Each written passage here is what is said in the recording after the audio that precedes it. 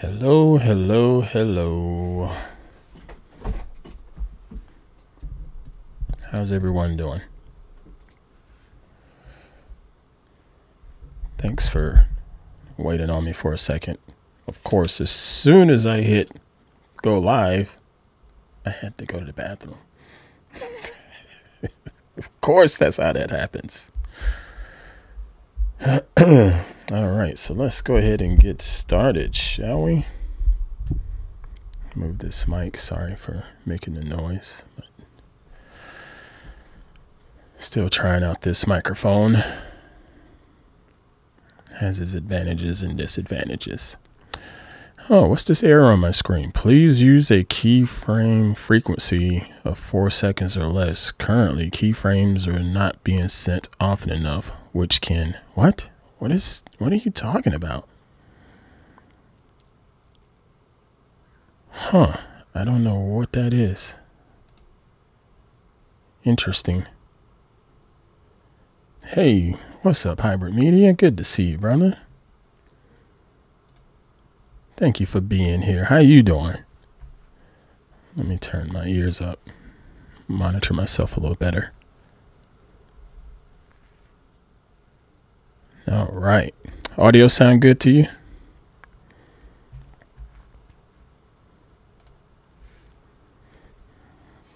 Okie dokie. I'm assuming that YouTube in this live stream. Oh, actually, it may be because my VPN is running. Maybe that's why it's tripping.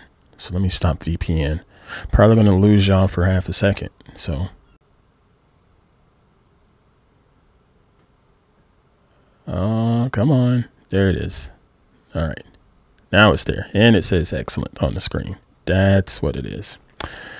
All right. So hope y'all are doing well. I am Pruitt, photographer, creator, model, all that good stuff. This is what I do. And I like to sit down on Fridays or whenever I can. But right now it's started out to be Fridays. Sit down and have a bit of an office hours and take Q&A for people that have questions about photography or video or editing or social or what have you. And I said, yeah, I'm down for that. So I sit here and just answer questions for people that pop into the live chat. If you're in the live chat right now, I know Hybrid Media is here. Or if you're on the live stream right now, please do me a favor and hit the like button on side of YouTube. Please, please hit that. And please hit subscribe and hit share too. So that way it goes out and let other folks know and tell people to join us. So thank you for doing that. I appreciate you and your support on it.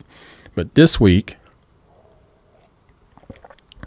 just in case we didn't have any questions, I had prepared to discuss pro headshots, and that's something that can go a long way. And the beauty of professional headshots is it's a tactic that hasn't really changed in a gazillion years. You know, the main thing with shooting headshots for people is you want to be able to have that image present them in a positive light and actually make sure that it still presents their personal brand. You know what I'm saying? So if you stick someone in front of a camera and say smile or don't smile or what have you, that's fine. That doesn't matter if they don't smile. It doesn't matter if they do smile. But what does matter is, do they look like they're getting a headshot or do they look like they're taking a mug shot? You know what I mean? And there's a difference, a big difference. And you can handle a lot of that. You as a photographer, first and foremost, can handle a lot of that with your camera settings, with your lighting, with the location where you shoot the photograph. And then as far as the subject matter or the model or whomever that's getting their photograph taken, then it's on them. Their posture can make a difference. The facial expression can make a difference. All of that stuff can change that photograph from being a mugshot to a headshot. Okay. So I had to update my headshot, and I'm going to use update loosely and in quotes. There was an agency that I was looking at, trying to work with, and they wanted a headshot of me, but they didn't want a professional headshot. They just wanted something quick and dirty. And so what I did is I grabbed my son, because he's a photographer, he can shoot. I said, hey, take a picture of me. Let's go stand in front of a white background. Knock this out. Easy peasy. And I sent it to him. And then I said, I will take that same image and just use it for myself in some of my profiles that's out there, and walk through the post-processing of it. Because yes, you can snap headshots and don't do any post-processing. But again, all of that depends upon what you're trying to do with that image. Me personally, I have no problem with retouching someone's face, male or female, because I think it just looks better. You know, nothing against you, nothing against me. And I'm a damn good looking dude, but even I can use a little retouching every now and then. So that's what we'll do today. Thank you all for being here. So let me see if I could share my screen.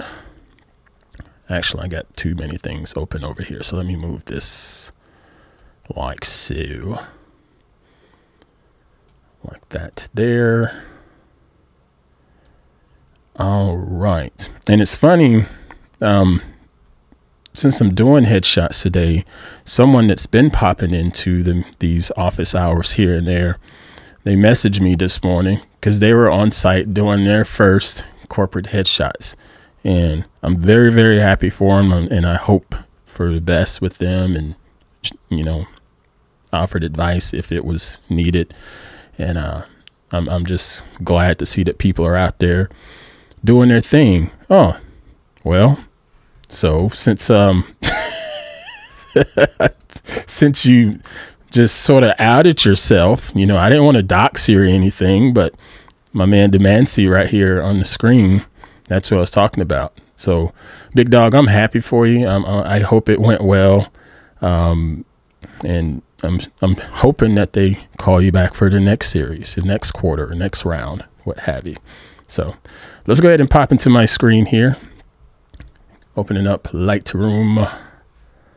All right. So as you can see, there's about, looks like 17 images down here in the bottom of the screen. And ideally, folks, if you don't know, it should not take very long to shoot headshots of any person. It should take you, it'll take you more time in prep as far as getting your set squared away, getting your lighting squared away and all of that. But the actual time to click the shutter for headshots should not take you a lot of time, especially when you're talking about corporate headshots. It should literally be in and out when it comes to the people in there. Okay, so at the most take 3 photographs, 3 to 4 photographs, something like that. Just get them lined up, get them lit, frame it up. You look at it in your viewfinder before you hit the shutter. Guide them on things that they need to do. Lift the chin up, stick the neck out a little bit, tilt your head, get the wispies of the hair if possible. Get all of that done. Click, done. On to the next person. Bring the next person in. So remember that. And I got 17 shots down here on the screen, but I promise you, Hardhead and I were literally in the next room doing this, and it took 5 minutes. I don't even know if it took 5 minutes.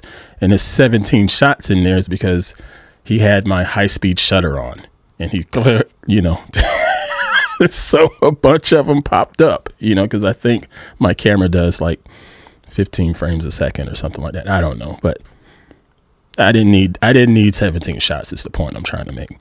So I culled through these, and I've already done one. If you look right there, you can see the icon is a little bit different. That's already been worked on, and that's actually what's in place on one of my profiles. But I said, let's just work on another one for the heck of it, for kicks and giggles, and just walk you through my process with this thing. All right. So first thing I look at is just the actual exposure of it. And I'm looking over here at my histogram on the upper right corner. As you can see, this thing is really, really, really exposed for white over here. I'm wearing a semi-white sweatshirt on a white background. And over here on the left, there's a big, huge, what do you call it? Sliding door, glass sliding door. So the sunlight is coming in. This is all just regular natural light. There's no studio lights happening. So this big, big, big light source over there. And my histogram is definitely reflecting that big, big light source. So we need to go in here and change this exposure and just pull it back some like that. But now I'm a little bit underexposed. So there's some other things to address here because there's a little too much shadow. Looking at it on my screen, there's a little too much shadow on this side. So I'm going to hit the shadows slider and pull that up some. So now I have a little bit of fill on the opposite side of my face and rounds it out. And don't get me wrong, again, it depends on the shot. It depends on the purpose of the shot.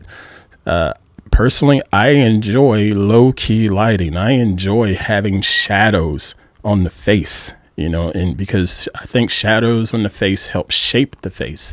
And sometimes those shadows can give you a whole different vibe as far as sort of moody look. And then there's other times it's just, you can just use them to make the subject stand out a little bit more because it gives you different levels of definition.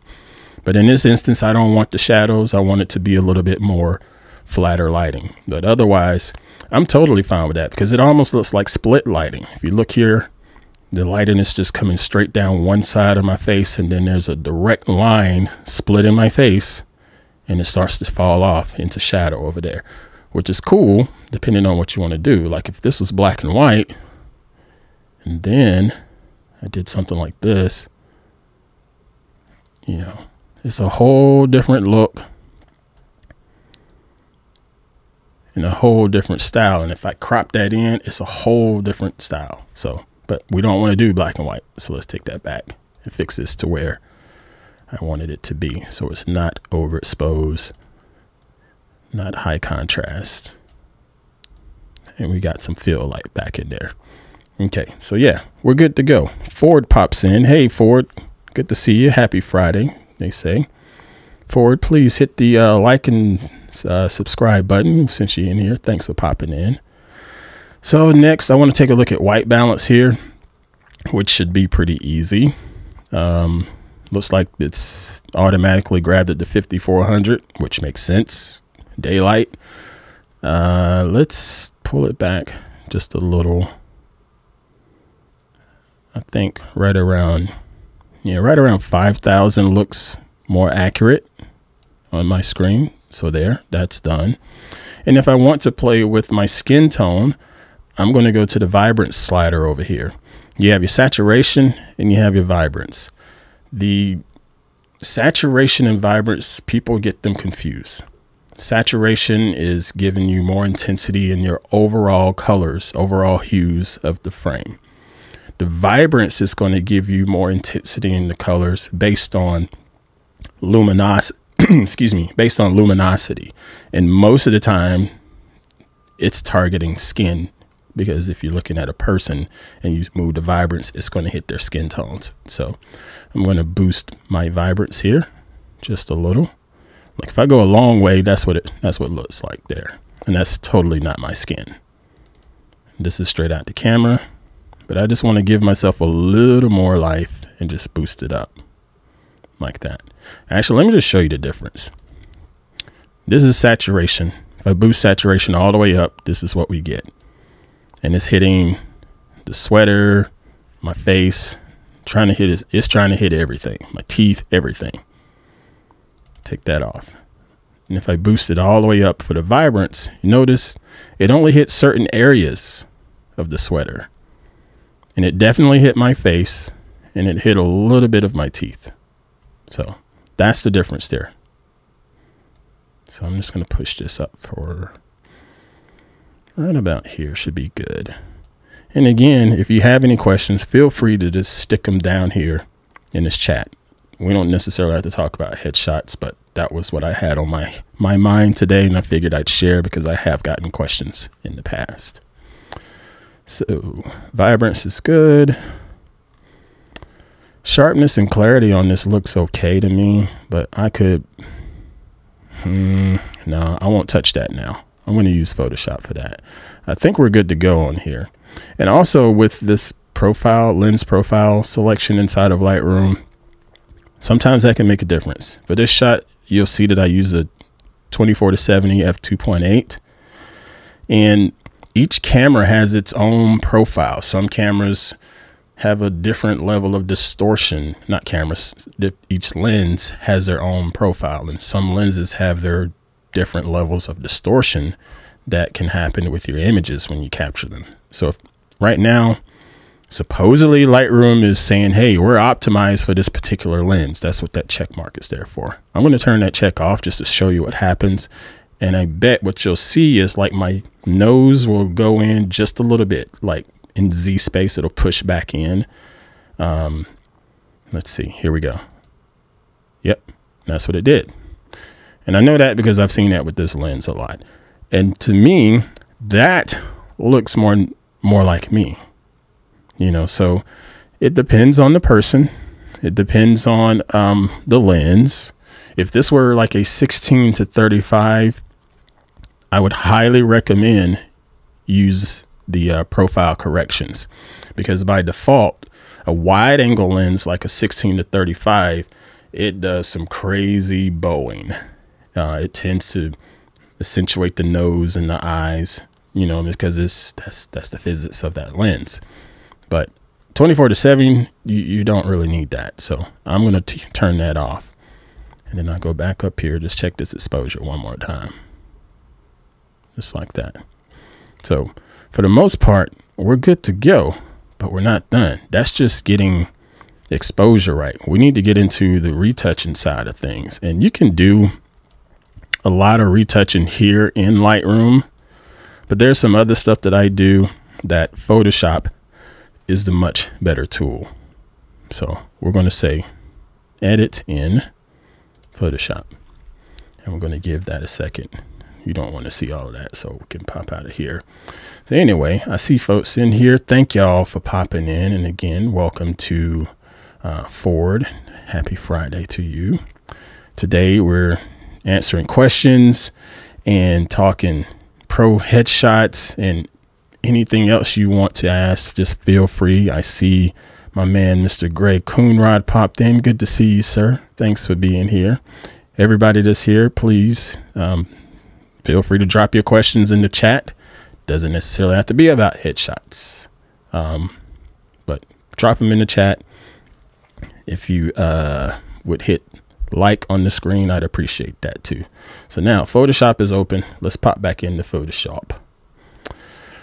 Okie dokie. So what I like to do in Photoshop when I'm dealing with pro portraits is get the skin ready to go, do retouching on the skin, get rid of blemishes and things like that. And the easiest way to do that is what's called frequency separation. You get the high frequencies, which are dealing with the really, really fine details of the skin. And then you get the low frequencies, which are dealing more so with like the color tone and things like that. And I have an action that I built that basically goes through and makes all of these different layers for me as part of my frequency separation process. So I'll go ahead and hit play there, and I'll walk you through what it's doing. All right, so that's done, and nothing changed on the screen. Okay, so what it did over here on the right hand side of the layer panel, it created this first layer. This is my low frequency layer. I should label it there, but I know what that is. So, but for you starting out, if you're new to this, you probably want to label it so you don't get confused. But I know what these two are just because I've been doing this for so long. So this is the low frequency layer that's highlighted. This is the high frequency layer that's highlighted there. Okay.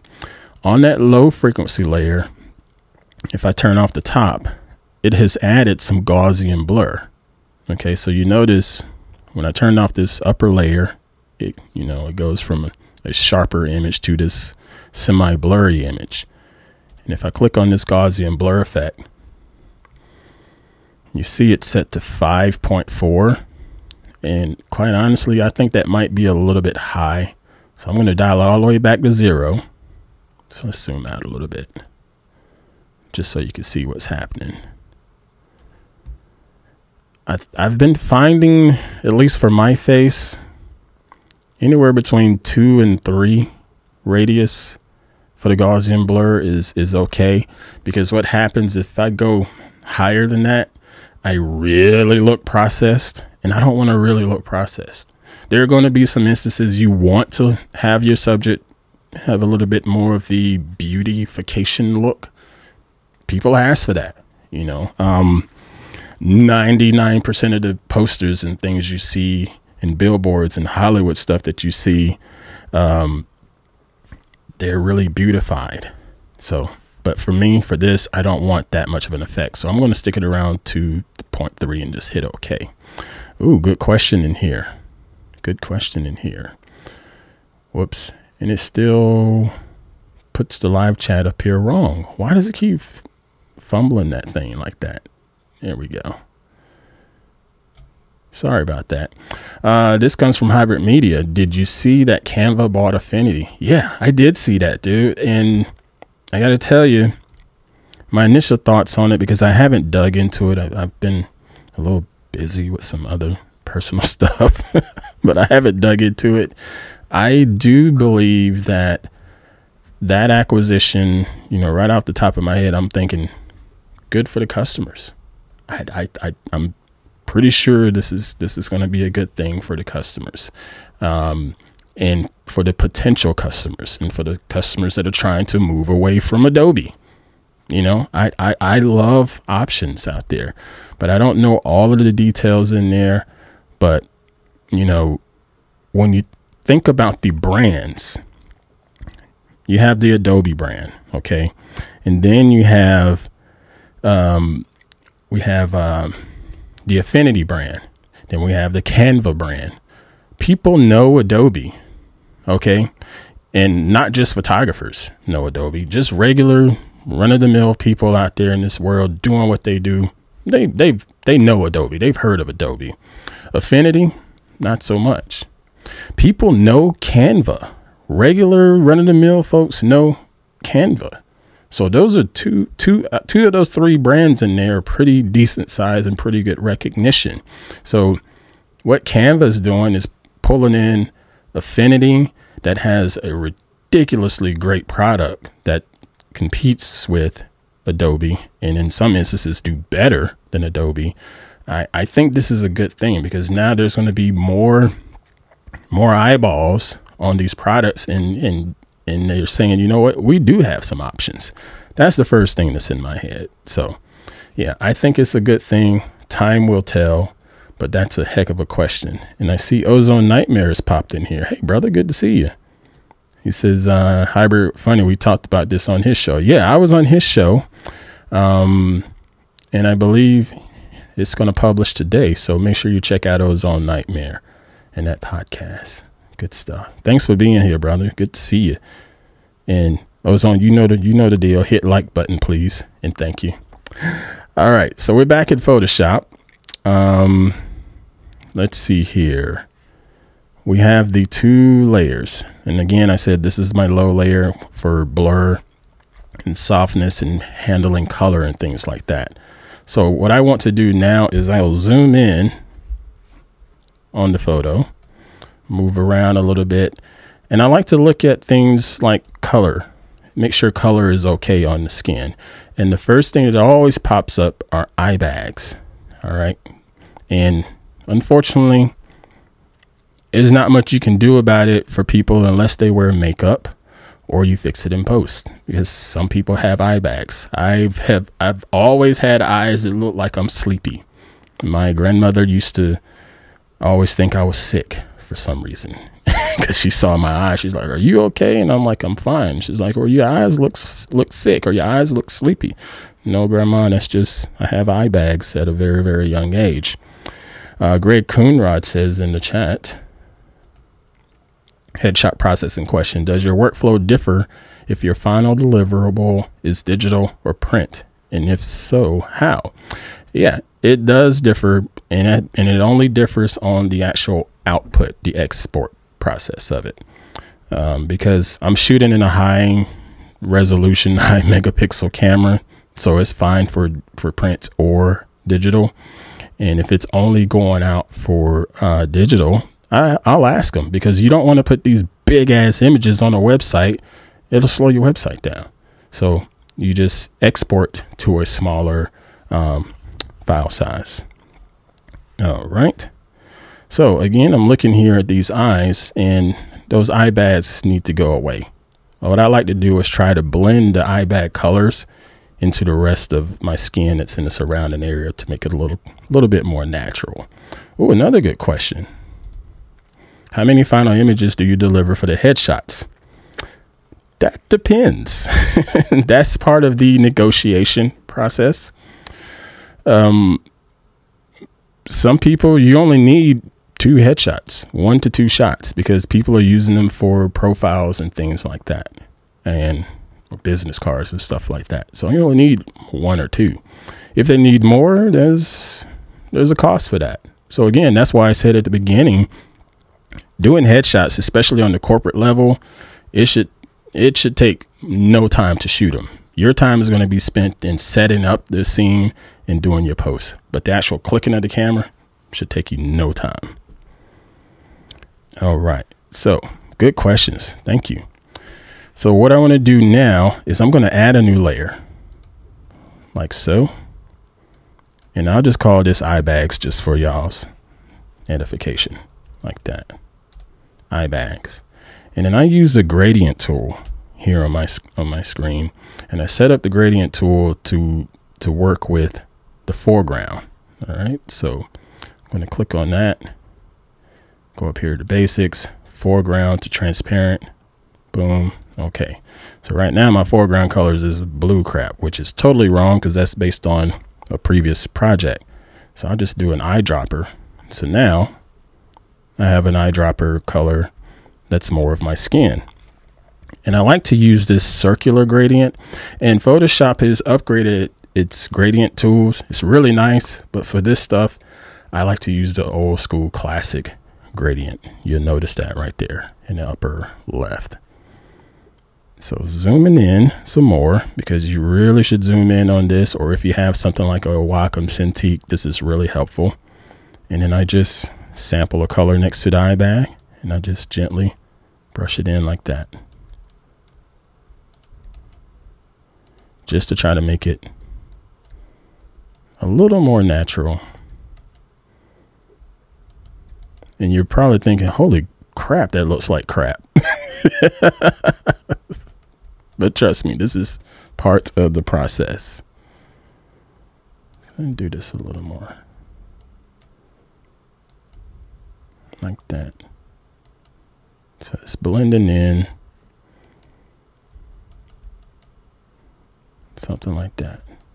And you can be quick and dirty on this, okay? Because you're working on a separate layer.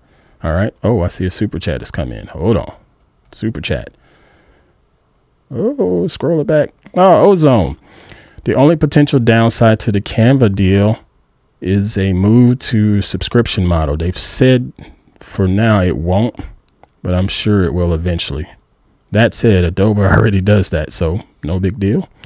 Damn good question, sir. Damn good point too. Yeah, they all say that, so we'll see. Time will tell. But I like the idea of perpetual licenses. And thank you for the super chat, brother. I do appreciate that. Ford says, so if they want more, do you charge more? Yes. All of that is, yeah. When it comes to doing your quotes and your negotiation, your time is what's important here. How much time am I spending on this? How much am I charging for my time as well as for my skill? So yeah, it costs more. All right. And Greg Kunrad says, do you have a preferred focal length for headshots? I'd assume something like 85 or 135. Boom, you nailed it. 85 mil. That is me for headshots. I have an 85mm prime 1.8 that I use. Old lens, but I freaking love it. It just works. But I also have a 70 to 200 2.8, and those lenses are very, very different on how they handle the compression in the background. So depends on what you want to do. But my go-to is definitely the 85. Definitely the 85. Good question. So now we're back to this here, this mess on the screen, this blob, if you will. That looks bad. But again, it's on its own separate layer over here. So if I just turn it off like that, you wouldn't see it. But how do we fix this? Because I'm looking at it now on the regular screen. And yes, the color is different, but I don't have any of this texture like my other eye has. Pretty easy.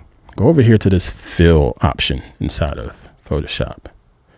And if you just dial that back, you still retain the color, but you get some more of your details to come back like that. So if I just took it all the way away, that's what it looked like originally. And if I just left it at 100, that's what my mess looks like. And then go back to here. Just dial it in slowly. And you find that happy balance. And right about there looks pretty good to me. You know, just so I could still see my skin there, the skin texture there, but it doesn't have that dark tone. I see a good question here, a good chat comment. Hybrid says 50mm and the 85 are his favorite lenses.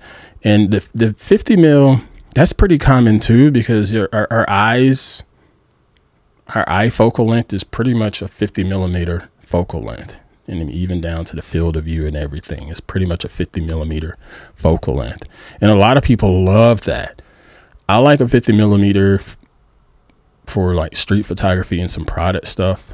But again, that 85, there's something about how that background compression looks, you know, just looks so much better to me. Good point, sir.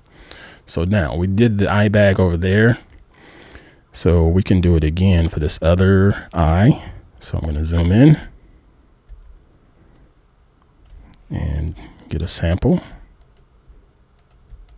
and just color it in.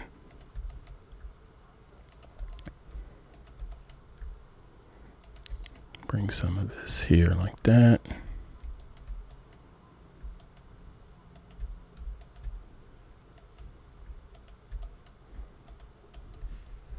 All right, so it's a little more natural now.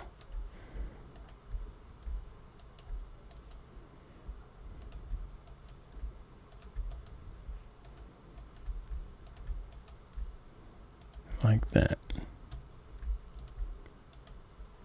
And you can just do it over and over till it feels right and looks right for you. So I'm going to zoom out, and I see that there's a couple mistakes there, which I did on purpose. I went a little too far on this eye. So when worse comes to worse, you can erase it, or 9 times out of 10, a good old layer mask will fix it. All right, so I'm going to hit B for my brush tool and make sure it's set to black. And then I make sure the brush is 0% hardness, like so. All right. And then I just dab it here.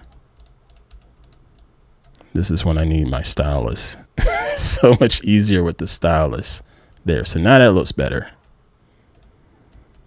because I went too far over my eyes there. All right, so now let's zoom out, take a look. Not bad. Not bad. Change this field just slightly there. So now, again, this was working on the color tones here. So I need to move this layer up like that. There we go. I had it under the wrong layer. Now we got that. So that's before, that's after, looking good. Now this layer here, this is the high frequency layer. This is the layer that you want to use for going in and cleaning up little skin blemishes and things like that. So I'm going to hit J on my keyboard, or just go over here to the spot healing brush tool like that. And I'm going to zoom in and I'll take out little blemishes. I got a lot of blemishes, but I don't think they all need to be removed. This spot on my nose, gotta go. Get rid of it. Check around on my head. This little tag there, get rid of that. Get rid of that. Get rid of that. And just weave around this gray nose hair. Get rid of that. Gone. You know, and if you zoom in really close, you'll see way more than you want to. So you don't necessarily have to zoom in super close. Just, it depends on the model. You know, for me, I don't need everything wiped away. So I'm just sort of doing a quick and dirty look. Like right there. Get rid of that. Down here on my neck, because I didn't shave. Let's get rid of these little blemishes like that. And some of this stuff with the next step that I'm going to do will eliminate that stuff, eliminate these blemishes too. All right. Now let's get rid of that too. Looking good. All right. And again, this is just a good old creator office hours here, hanging out, taking questions and comments and answering them as best I can while I sit here and work on a headshot. And hopefully this information will help you for your next headshot photo shoot, like so. All right, so got that done. Okay, so blemishes are squared away for the most part. The next step is when we get into the actual beautification, if you will. So we will take this layer, going back to our low frequency layer, and we're going to put a layer mask on it. And then we're going to grab our mixer brush. Now see, your regular brush tool is just B on the keyboard, which is what you see now. Like if I wanted to just paint black, I could, but I'm on a layer mask and you're not going to really see anything there. So let me undo that. But I want to select the mixer brush option under here. So you're still on your brush tool, but this is now your mixer brush, and you'll see the icon has changed over here on the left. And at the top, you got a couple different settings. You want to make sure this little panel is transparent like that. And then this little icon, you click that makes sure it's transparent. This is basically for clean brush settings. So let's make my brush bigger. And this is where the fun begins. And again, if you have a Wacom tablet, I highly recommend using one of those for these types of tasks. You don't have to have a Cintiq to do this. You can use a like an Intuos. I got one right here, just on my desk, and I pull it out. Let's see. I wonder if I could show it to you on the screen. Did I turn that other camera on? I did not.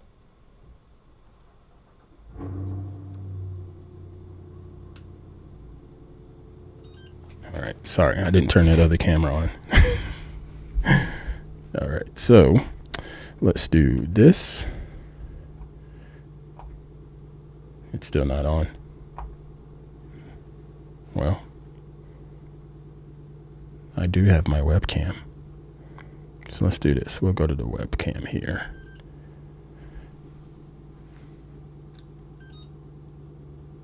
Oh, that camera didn't want to work. So this is a Wacom Cintiq right here. Sorry for the vibration. And I literally just sit it right in front of the keyboard, in front of the screen. This is a tiny little stylus that comes with it. And I just put it right in front of the screen so it's more natural. And as I'm moving it around on this pad, the mouse cursor is going to move. And you can go in and make different settings for this tablet, but I highly recommend one of these for doing retouching or doing just selective adjustments, even on like landscape photos. These styluses, I don't know how you say the plural of it, are so much more accurate and give you a little bit more control than a mouse, in my opinion. So that is a Wacom Intuos. I will put a link in the video description to the one that I use, because I actually have a couple. Because I take them on the road when I travel too, because they're just super convenient. So let's go back. Here we go. What's this comment from Esposito and Ozone Nightmare? Buying a nose hair trimmer was one of those wonderful, isn't it great getting older moments? Sure. Yeah, I got one too. And man, it's crazy. I have to use that for my nose and my ears. And it's like, damn, I never saw this coming. But they go a long way. Hilarious. So I'm zoomed in on, gonna zoom in just a touch on this image, not too much, but just a little. Get back to Photoshop. There we go, like that. And then just move this down. And so now again, we have the mixer brush going, and what the mixer brush is going to do is basically mix these colors. And while it's mixing those colors, it's going to work on changing the texture just a little bit and smooth things out. So with the stylus, I'm going to brush along the contours of my head and just gently brush like so. Why is that not working? I'm on the right layer. Or maybe it is, and I can barely see it. Yeah, it's working. I see it now. There we go. And you can see it's just smoothing it out ever so slightly. Like so. And then I come down the bridge of the nose. Like that. So let's turn this off. Okay. I'm going to push this blur up just a little. Because remember I said 5 was too much. So let's try 3. Okay. Layer mask. And just brush it in. And just sort of brush around the cheeks here. And the main thing is just to use this process to make sure you are going with the contours of the face, because it'll look way more natural. Is that why this isn't working? My layer mask is on the wrong one. I bet that's what it is. I should pay attention.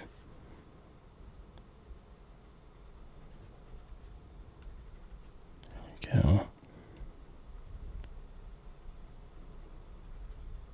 Like so.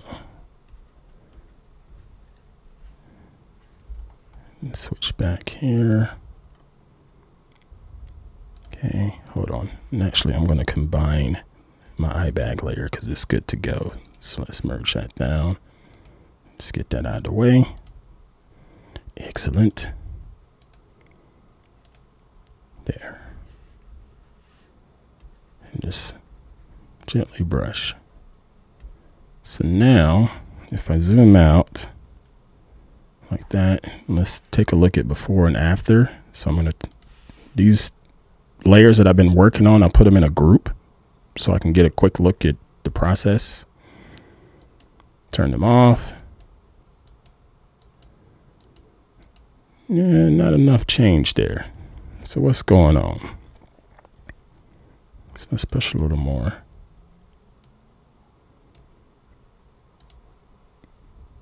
None of my changes are sticking. That's a problem. No, I didn't want to rasticize just yet. There. Have to make sure you own your layer mask, Ant.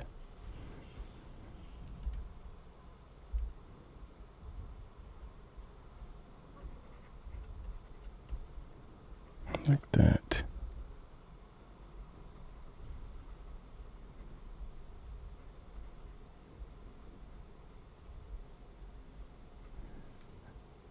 Why is my mask not working? It's not brushing.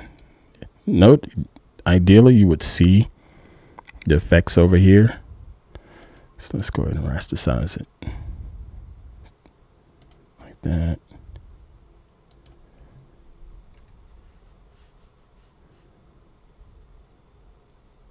Or rasterize, not rasterize, rasterize.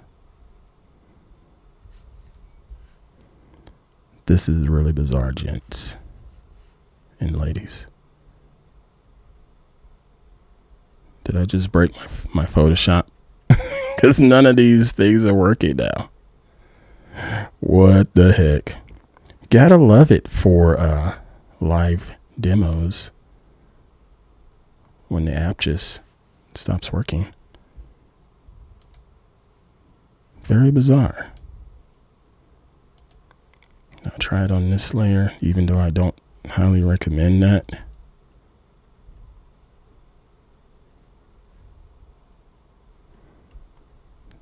So bizarre. All right. Well, since this isn't working, I'm going to use the regular brush tool on the previous layer. I don't recommend this way, but it does work. So you brush with black on your layer mask like that. Just lightly. And it's going to give the same effect. But doing it on the other layer makes the tones look a little bit better. So I'll make this brush really big. And I'm just going to brush very softly across my head, like so. Like that. There. So that's the start. So now if I turn this off, you'll see a difference if you just look at my forehead. Like that. And you can see I overdid it. Went too much. And it's because this layer doesn't work as well as the mixer brush should work. So I'm just going to erase some of what I did, like so, by painting in white. Like that. And I see Super Chat has come in. Right. Where'd he go? Uh-oh. There it is.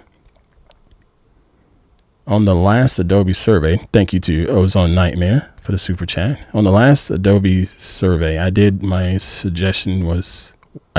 of my suggestions was a transfer button to move an image seamlessly between Photoshop and Illustrator.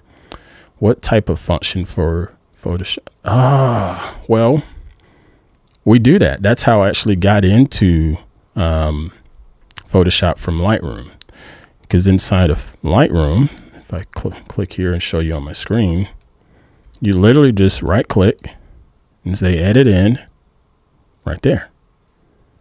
And I say Photoshop and it'll pop me right into it with that particular file. And then when I'm done, I'm going to hit save and it'll take me back to Lightroom. And you'll see that momentarily. Good question. And there's some more chat came in here. What's some of this chatter here? I see. Could you achieve similar results with, whoops, I screwed it up. There we go. Could you achieve similar results with a lens filter like one of the Black Pro Mist? The Pro Mist filter, all right. You could, but that is going to affect the whole daggum image. When you're using those Pro Mist filters, at least my preferred use case for one of those is more so for creating a bit of a bloom effect in the background and with the lighting, because it's softening everything. The subject in front of the lens, they're going to be soft. And if you're trying to have some detail in them, it's really difficult to add detail in post. You know what I mean? And because it's going to look really artificial. So I don't necessarily recommend Pro Mist with a headshot unless you want them to look soft overall. Okay? Because most of the time with the headshots, you want people's eyes to stand out. You know, you want their eyes to stand out. You want their teeth to stand out. So you have to consider that when using filters. Demancy says, did you use a reflector for this shot? Was it curved? I did not use a reflector.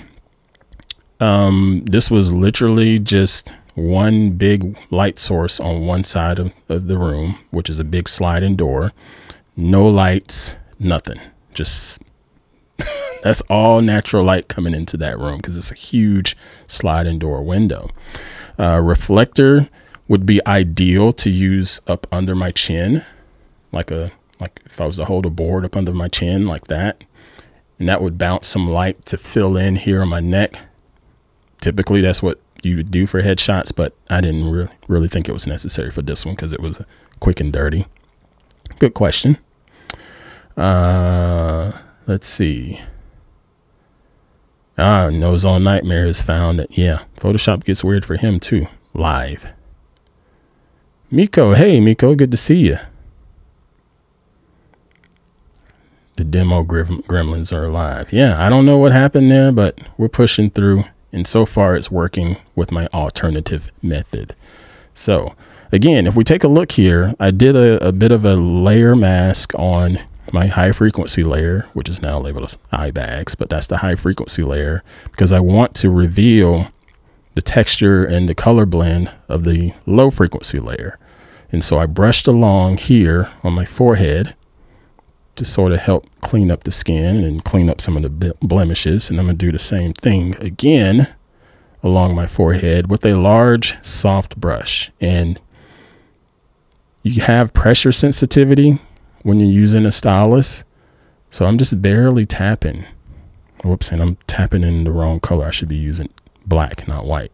So just barely tapping in to soften it up some. And now I'll zoom in and we'll come over here to my cheeks, change the brush size down, and just keep going with the contours of my face like that. Just barely brushing it in. Bridge of my nose. Brush it in just barely. Is when you see this done on the nose, it really stands out because that nose is catching the light. Really, really catching the light. So don't overdo it on the nose. And just brush a little there. And I mean, I barely brush. You can see the detail just went away slightly. Somebody must be out there trying to make a delivery. I hear dogs barking. Or it may be a solicitor. All right, so there. Let's zoom out. Let's take a look, see how this is looking overall. So that's the regular view with the retouching. I think my forehead is still a little too much overdone, so I'm going to go back to my forehead with the brush. Big brush. I'm going to paint with white on that mask. Just barely. Just barely. Like that. So now let's do a before and after. So this is before and this is after. Yeah.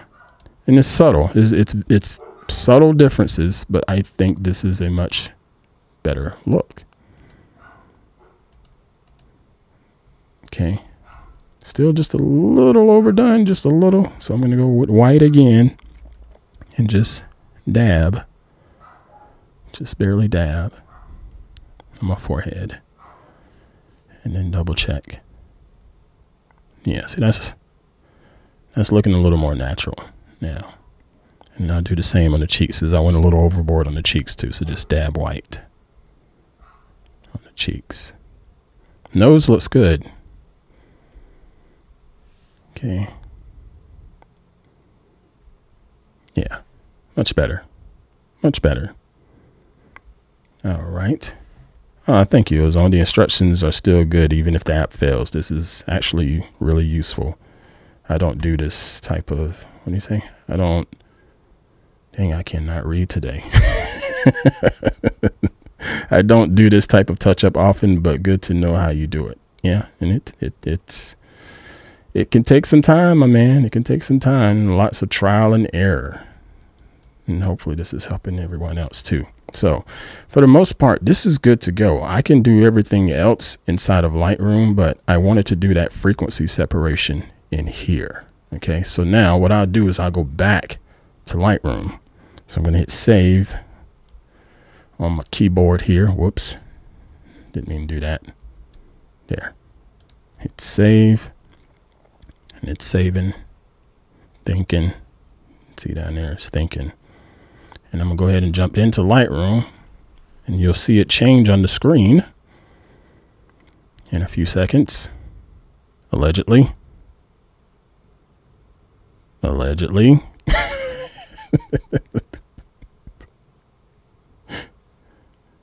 You can do it. There it goes. Loading. And you see it made it a TIFF file up here. And gave it a whole new name and so forth. So now, this is what it looked like before. Okay. And this is the retouch side. So skin looks good, but there's some things that we can still handle. And a lot of things that you want to look at is teeth and eyes. And then for me, I have this beard going, so I could even retouch my beard some. So the magical tools of selective adjusting inside of Lightroom, using your brush tools and all of these different masks that they have. And this AI stuff works well too. So if I just click on person, you know, it says the entire person. Or if I just want the eyebrows, that's there, the lips, the teeth. It does a good job with all that. If you want to use all of that stuff, you can. I don't care to at this moment. So I'm going to hit cancel there. I'm going to first do a zoom in on this like that and move around. And let's work on the teeth. And I like to do this stuff manually. And again, having a stylus helps. So I'm just going to create a new brush. And I'll drop a little point here like so. And I'm going to brush onto my teeth. And for the most part, my teeth are not horrible from a color standpoint. But every now and then you want to whiten them. So I want to brush on here. And if I hit O on my keyboard, you'll see that it's got a little bit of a red hue.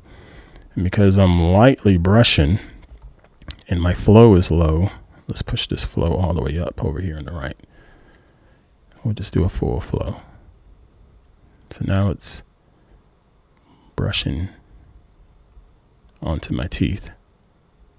Those are going to be the affected areas of my next adjustment. Okay. So if I hit O to take that mask away, take the little red away, I could see what happens. So I'm going to take the exposure and just push the exposure up some. I'm going to take the saturation and remove saturation, remove any color. And that'll make my teeth start to look a little more white. Take the shadows, push the shadows up like so. And if you want to go extreme, yeah, you can go extreme, but I don't recommend that. That's horrible. So just make it subtle, just a subtle toothbrushing. And they have presets in here. You know, there's a teeth whitening preset. You can use those, but I like to just sort of dial things in myself. So I'm going to take the contrast back there. So that's the teeth. That's done. Next, I like to take a look at the eyes. Add a little whitening to the sclera of the eye. So we'll do a new brush like so. And essentially do the same thing. Just paint in the white to the eyes. Like that. Now, I didn't need this to be white, so I'm going to erase that part like so. So whatever excess you have, you just erase it. Just hold down the Option or Alt key on your keyboard and you get the minus symbol on your cursor. Just brush it in there. Do the same for the other eye. Like that. And you can do this with a mouse. But I promise you, spend $60 on a Wacom Intuos tablet. Life changing. So now let's whiten my eyes. So that's going way too far. Don't want to do that. Style it back some. Just a little. And take the saturation out. Like that. Live chat says, how much, if any, can you do about the reflection in the glasses? In this case, that's a whole different tutorial, honestly. And nowadays it's a lot easier because you have AI and stuff like that. I didn't want to do those moderation stuff. Stop that. You have the AI stuff inside of Photoshop where you can do a selection and it'll help fill it in. I used to have to do clone stamping and all of that. Come in here and clone it out certain areas where the reflections are. It's funny. Talked about this earlier in the text messages. What you used to have to do, that's a good question, Greg. What you used to have to do with this, if you weren't trying to deal with this in post, which I highly recommend, you don't ever want to think about, I'll just fix it in post. Never think that. Okay. That's going to make you lazy and a shit-tastic photographer. When you're dealing with someone with glasses, hopefully your camera is locked off on a tripod. So the camera's not going to move. Okay. Then you want to make sure your subject is not going to move. What I'd like to do is have them take their glasses off and then get in position. And they can just hold their glasses in their hands out of frame. You snap the photograph, tell them not to move, walk over to them, ask them not to move, and ask them to hand the glasses to you. And that's easy to do. I got the stylus in my hand now and I can hand it to you without looking away from the camera, right? So they'll hand them to you, you take the glasses, and then you ask them, can I put your glasses on for you? Then you take the glasses, don't let them move, and you just slide the glasses onto their face into position without them moving. Take the shot again. Next, you bring those images into Photoshop and you want to do some blending and masking, and it'll help you get rid of the glare. So, but again, you need to do that stuff with the consent of your subject, because you don't want to just be touching people at random. You know what I'm saying? Be a daggone pro. Good question there. Next, he says, Demancy says, never considered widening the eyes. I got to write this stuff down. Well, that is the beauty of YouTube. You have a playlist right here on my channel, my man. So hopefully this stuff helps you out. All right, so let's pop back in here. So we did a whitening of the eyes. You know, that was the before. So let's bring them up just a little bit like that. So the eyes are good. Perfect. Now I want to do another mask regarding the eyes. Yes, they're behind glasses. Yes, there's a glare. So let's fix that. So I'm going to brush onto my eyes.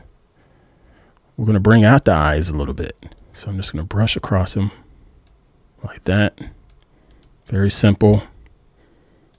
Like that. And the clarity tool down here is a really, really good way to add contrast and detail simultaneously. So let's take that away. Take the little red mask away, and I'm going to adjust the clarity and watch what happens. See, it's adding contrast, but it's also giving you a touch of sharpening. So if I go too far, that's what happens. Okay. So just go back and just start from 0 and then just move it ever so slightly. And it just brought my eyes out a little bit more, like I have eyeliner on. That stuff goes a long freaking way, long way. And I'm just going to brush a little more over here like that to make sure it's really standing out. And if I hit O on my keyboard, I could see where I overdid it. So let's erase where I overdid it. I don't need it right there. I need it more so around my eyelids and my eyelashes.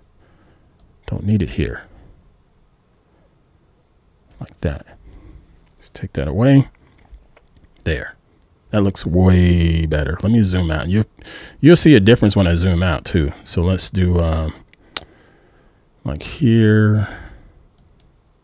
So this is off and that's on. Just watch the eyes. That's off and that's on. And it's subtle. It's not overdone. I could really crank it up if I want to. And it looks like a weirdo, but just keep it subtle. Just like if you're working with a makeup artist, makeup is subtle, you know. That's why they get paid what they're paid, because it doesn't look like it's there. And lastly, let's take a look at some of the texture on my face. I'm going to do another mask. play around with my beard. It's growing out. It's got the fuzzy Brillo pad look. Why not take advantage of it artistically? So I'm just going to brush it in. I don't want to use this damn mouse. Let's go back to using my stylus. Like so. And this is rough. Very rough. And I'm going to erase over here because I went too far over there. So I'm going to erase there. Like that. Erase there. Erase there. There. All right. So now let's, again, just subtle contrast and texture. The clarity side here.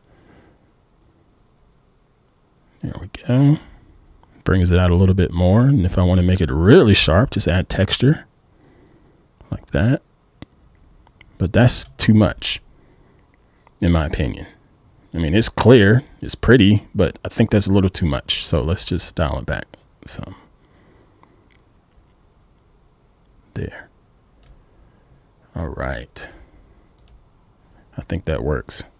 So this is a before, after we brought it into Photoshop. That's the before. And that's the final retouch in there. And that is really, really quick and dirty. See, the beard stands out more. The eyes stand out more. The teeth are a little bit whiter, but not super white.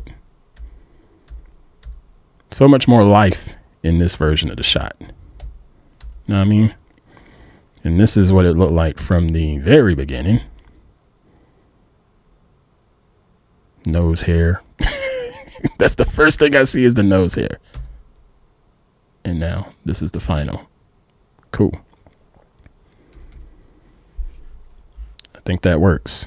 And again, quick and dirty. I could spend a lot more time on it, but I won't. But I hope this helps you with your next project and, you know, help get you going down a path of efficiency when it comes to shooting headshots and processing them as a pro. All right. That's going to do it, folks. We've been here. Oh, went a little over an hour. Hope y'all didn't mind that. Sorry about that. Any other questions before we get out of here? What are you all working on?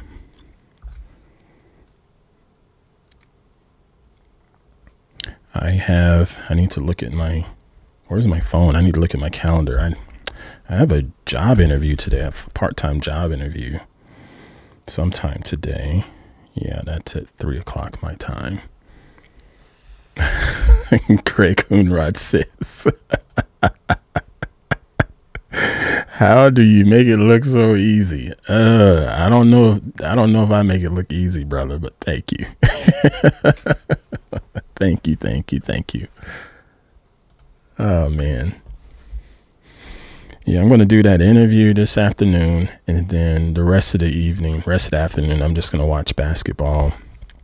I don't have any baseball games scheduled to shoot, anything like that. So, which is good and bad. The good part of it is my knees will thank me, you know, because I shoot from my knees when I'm doing these sports photography sessions. Bad news is I'll miss out on a couple sales, but it's give and take. All right. Any other questions before we get out of here? And by the way, Shure sent me the SM7dB microphone. You guys may know that I previously used the Howl PR40 because I like the way the Howl makes my voice sound. And this one, this is a different version of the Shure SM7B.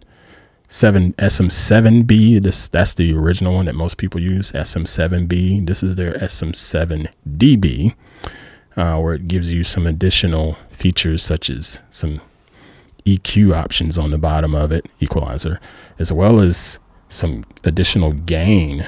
Because the other one, you had to buy a cloud lifter. That's another couple $100, which would boost the signal coming in, because the SM7B, it was just a little too quiet. You know, it was a good sounding mic, but it's just a little too quiet.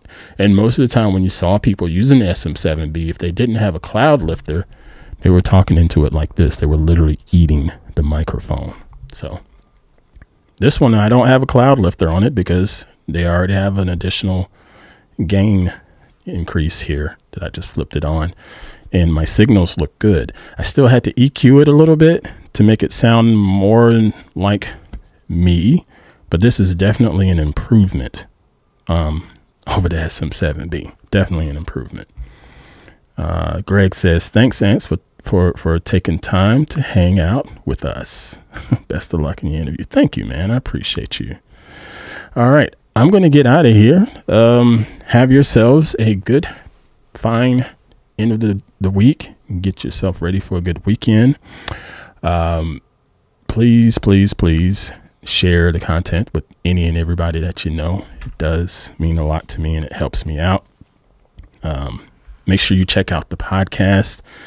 Shared some I ain't gonna say good information, but we recently shared some information on the podcast that pretty personal stuff. And so, yeah, check that out. antpruitt.com/podcast, or right here on YouTube, there's a playlist dedicated to the podcast. So check that out, or just look for Everyday People with Ant Pruitt and Phoebe Pruitt on your podcast app of choice. Thank you for all of the Patreon folks. Actually, I can give you your flowers right now. Thank you, Patreon folks, for being there. Go to patreon.com/Ant Pruitt if you're curious or interested in supporting us there. Lastly, let me just say this again. Do something nice for yourself. We have a lot of people in this world that are just struggling with depression and anxiety and all kinds of mental health stuff. And in my opinion, a lot of it boils down to we don't take the time to take care of ourselves. We spend more time taking care of other people when we should take some time to do something nice for ourselves. And I know I do that every damn day. And it can be as simple as having a cigar, something. So do something nice for yourself. All right. And then go do something nice for someone else. Two things. They go hand in hand. All right. Do something nice for yourself. Do something nice for someone else. Have a much happier and peaceful weekend. All right. Take care, folks. Create and dominate. See ya.